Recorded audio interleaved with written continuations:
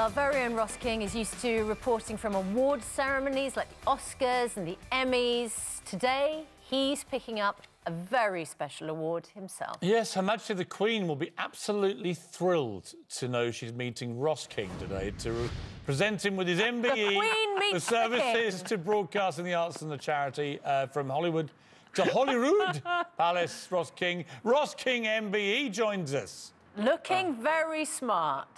Oh. How does it feel, thank mate? you very much. It's so surreal. This is really... It feels absolutely bizarre. I mean, I try not to get too emotional, and already I am, thinking about my mum and dad. But yeah, it really is surreal. I mean, even just coming down here and, you know, Rav was setting up the camera, and I'm so used to, you know, thinking, right, what am I going to be talking about here? What am I going to be reporting on?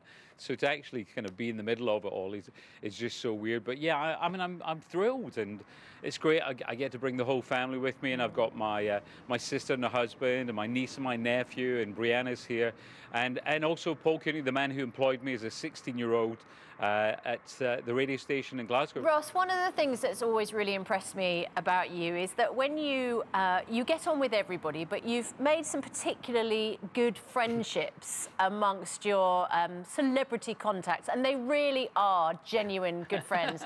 So much so that they've sent you some messages of support today. Let's have a little listen.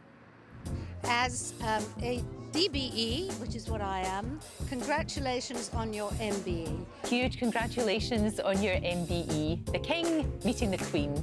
About time too, I think. Ross, MBE, huh? Wow, wow, wow. Congratulations. I love spending time with you, and I am delighted you got this award. There's no one I can think of more deserving. I consider you a dear friend. I love you much, and this is amazing. There's nobody deserves it more than you, except maybe me.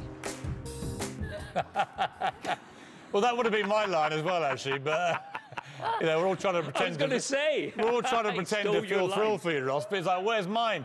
No. On a serious note, you've had an amazing career, Ross. So varied, and you've taken you to so many places. When you look back over it all, what's the moment for you that you would say was the best moment of your career?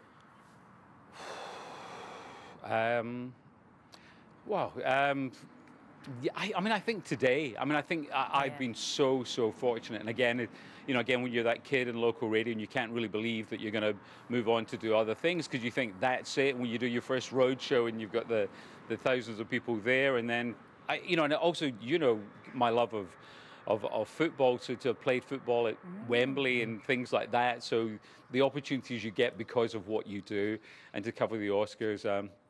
You know what? I'm just ridiculously lucky. So there's so many highlights, and today is just this really is the absolute icing for me. And yeah. Well, Ross, you're one of the. I've known you.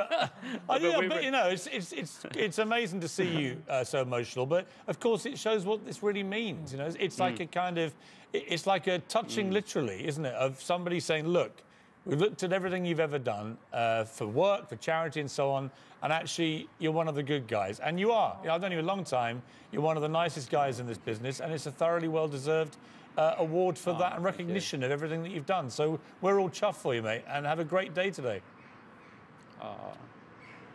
I will do. Thank you so much, guys. Thank you. And thank you to everyone for doing those messages. It was so funny. I couldn't see, but I could recognise the voices. So that's so...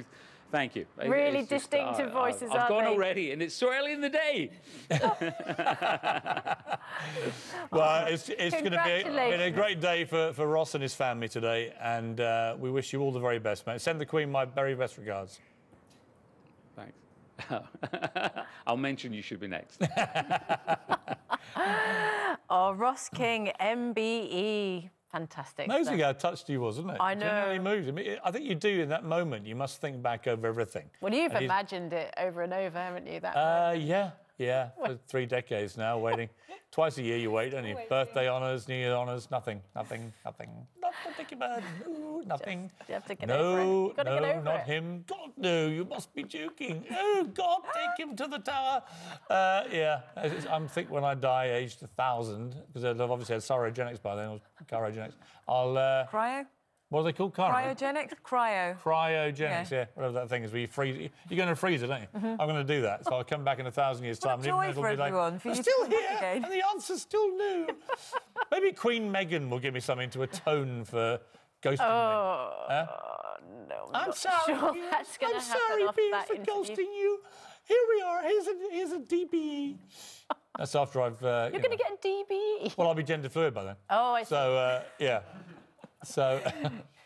Is that what cryogenics does to you? Years. Yeah, I'll have a cryogenics. I'll be gender fluid, and I'll get a DBE.